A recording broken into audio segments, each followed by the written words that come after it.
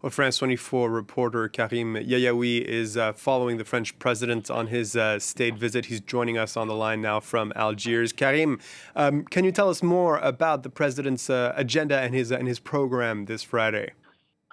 Yes, Emmanuel Macron and Abdelmajid Tebboune said that we have to look to the future and not always looking at the past. But this morning, Emmanuel Macron is in the Christian cemetery of Saint-Eugène, and he's clearly looking at the past. He's paying tribute to French who died during the Algerian war.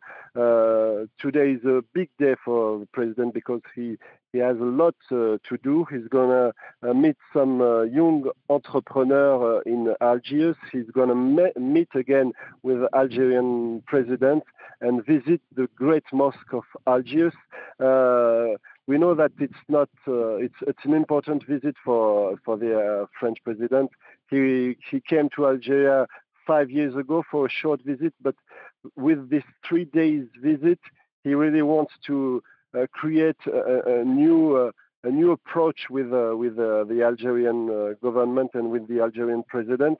And tomorrow he will be in Oran, the other great city of the country, for meeting the young people of Algeria.